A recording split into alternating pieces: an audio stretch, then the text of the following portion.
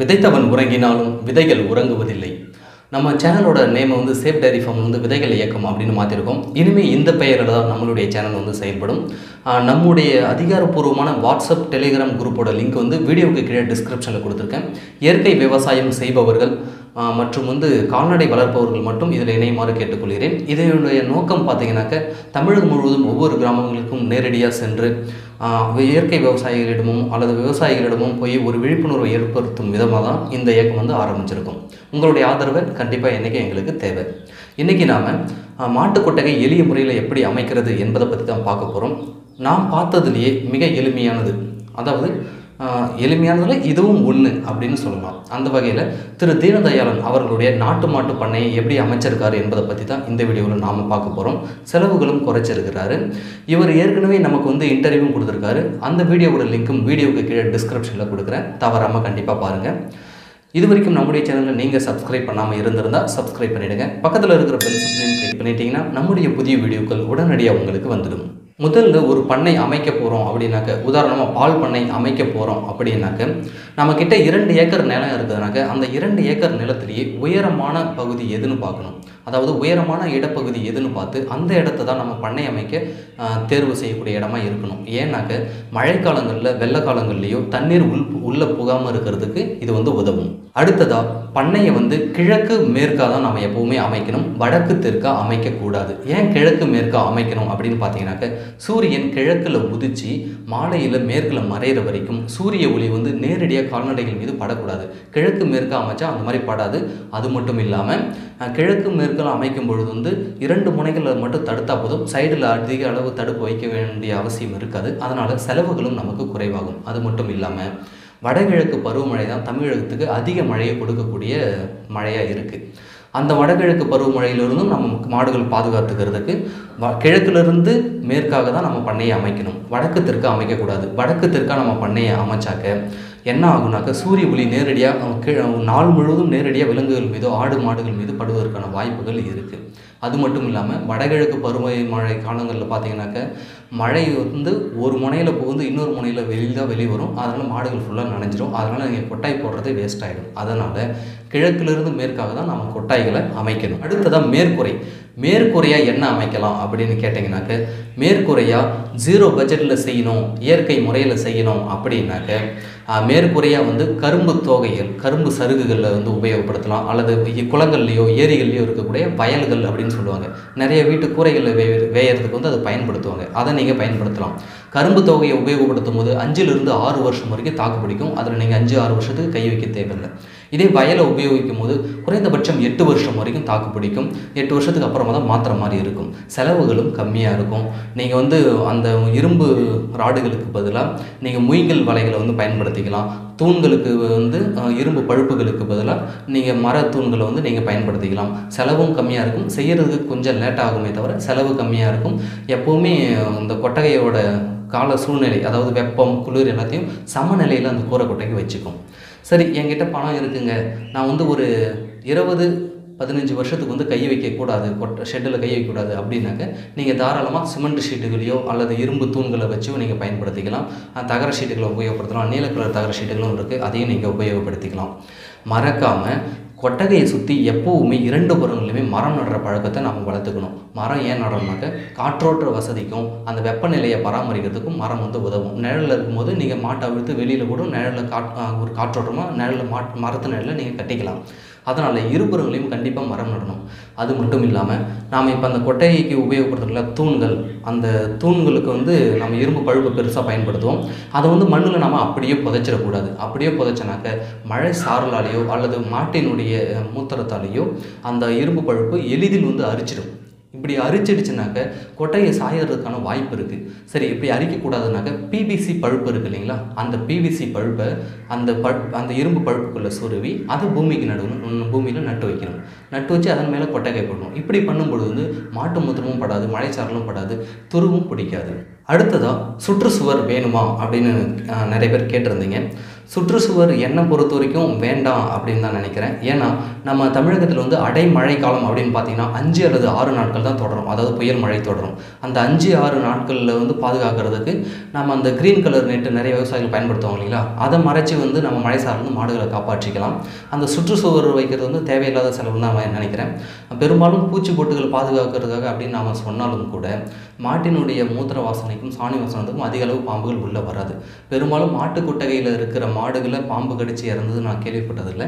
ஆனால் மேய்ச்சலுக்கு போன இடத்துல பாம்பு கடிச்சு இறந்ததுன்னு கேள்விப்பட்டிருக்கோம்.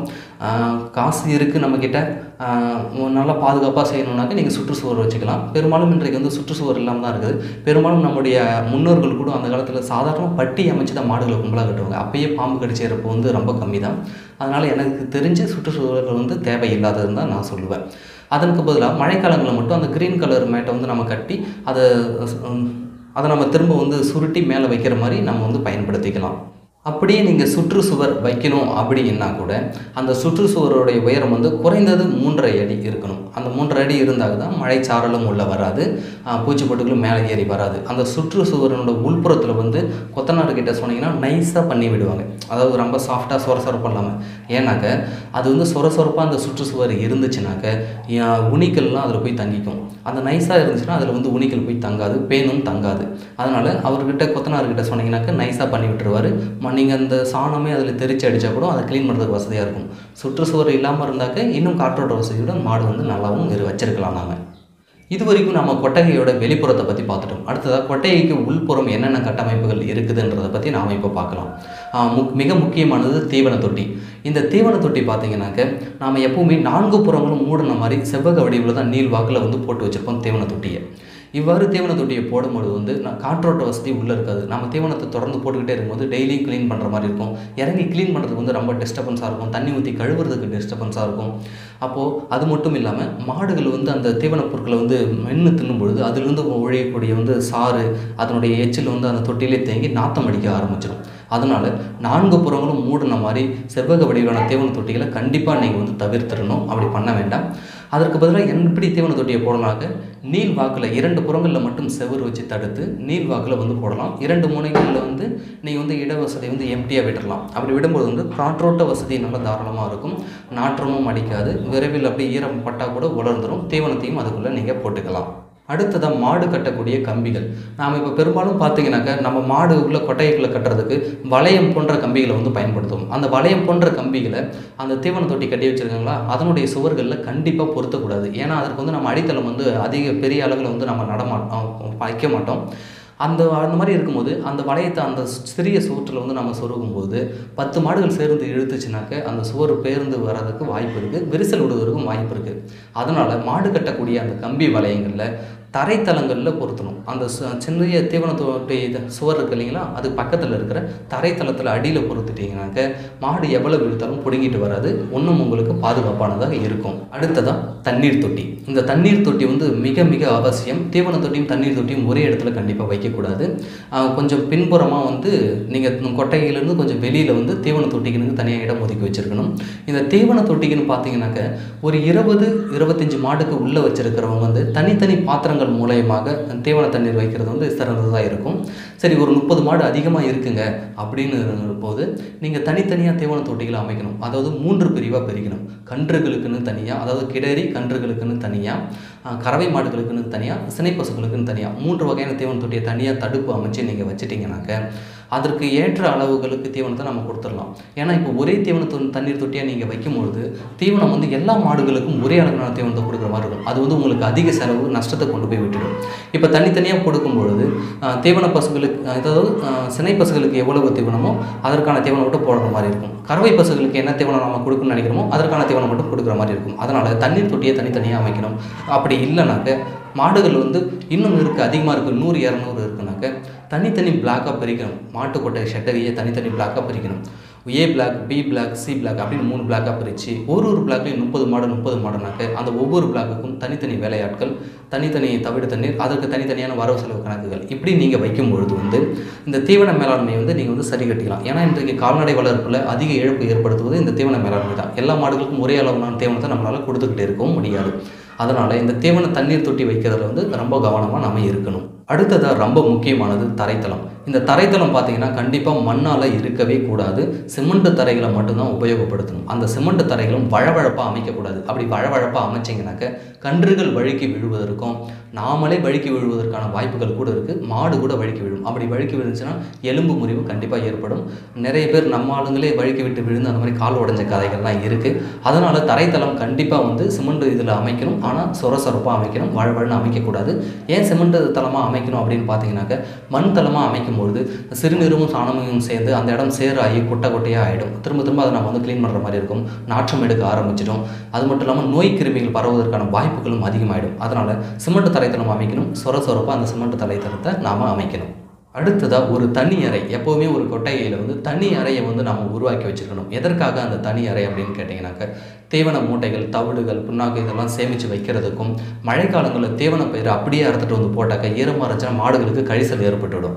அதனால் இல்லை வயிறு உப்பசம் கூட ஏற்படுவதற்கான வாய்ப்புகள் இருக்குது. அதனால் அந்த தீவன பயிரை அறுத்து கொண்டு வந்து அந்த ரூமில் நீங்கள் சேமித்து வச்சிங்கனாக்க மழைநீர் வடிஞ்சதுக்கப்புறம் நீங்கள் அள்ளி போட்டுக்கலாம். அதனால் ஒவ்வொரு மாட்டுக்கொட்டையிலும் தனியாக தீவனம் சேமிப்புக்குன்னு தனியாக ஒரு அறையை வந்து நீங்கள் ஒதுக்கி வச்சுருக்கணும். நீங்கள் அந்த பால் கறக்க உபயோகப்படுத்தும் கருவிகளை கூட நாம் அந்த இடத்துல நம்ம வச்சுக்கலாம். ஒரு மாட்டு கொட்டகையிலேயே ரொம்ப முக்கியமானது கழிவு நீர் மேலாண்மை தாங்க.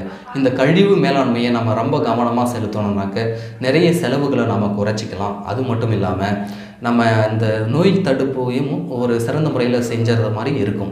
ஏன் இப்படி சொல்கிறீங்க அப்படின்னு பார்த்தீங்கன்னா, நம்ம இப்போ தீனதயாளன் ஒரு பண்ணையை நம்ம பார்த்தோம்னாக்க அவர் என்ன பண்ணுறாரு, அந்த ரொம்ப சருவலாக வச்சுட்டாரு தரைத்தளத்தை. அந்த சருவலாக வைக்கும் பொழுது அந்த மாடு மூத்திரம் விட்டால் கூட அது ஓடி உருண்டு வந்து அதற்குன்னு உருவாக்கி வச்சது ஒரு கால்வாய் வழியில் போயிடுது. அந்த கால்வாயிலிருந்து நேராக ஒரு தொட்டிக்கு போகுது. அந்த தொட்டியும் அந்த கால்வாயும் ஒன்று சேர்ற இடத்துல ஒரு ஜல்லடையை வச்சிடுறாரு. அந்த ஜல்லடை என்ன பண்ணுதுனாக்க மாட்டு சிறுநீர் சாணம் கலந்த தண்ணீரை மட்டும் உள்ளே விடுது. அந்த கழிவுகள், வைக்கோல் கழிவு, தீவன கழிவுலாம் தடுத்து நிறுத்திடுது. அதை நம்ம எடுத்து வெளியிலையும் போட்டுடலாம்.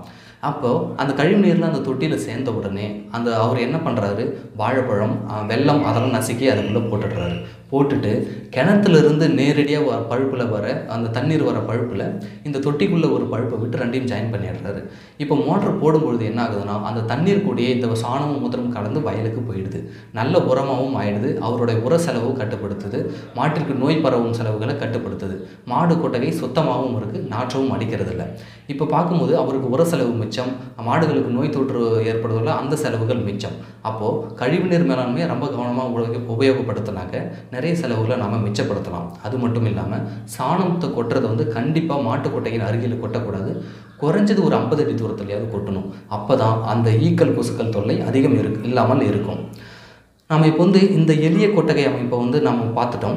இதே மாதிரி வேறு வீடியோக்குள்ளே கண்டிப்பாக உங்களை சந்திக்கிறேன். வேறு கொட்டகைகள் நமக்கு வந்து இந்த வேறு எளிமையான கொட்டகைகள் நமக்கு தென்பட்டால் கூட அதையும் நான் வீடியோவாக உங்களுக்கு போடுறேன். இந்த வீடியோ உங்களுக்கு பிடிச்சிருந்தால் லைக் பண்ணுங்கள். உங்களுடைய சந்தேகங்களுக்கு கமெண்ட் பண்ணுங்கள். வேறு ஏதாவது நான் கருத்துக்களை விட்டுனாலும் அதை கமெண்ட்டில் சொல்லுங்கள். அடுத்த வீடியோவில் அதை நம்ம சரி பண்ணிக்கலாம். இந்த வீடியோவை உங்களுடைய நண்பர்களுக்கும் ஷேர் பண்ணுங்கள். நன்றி.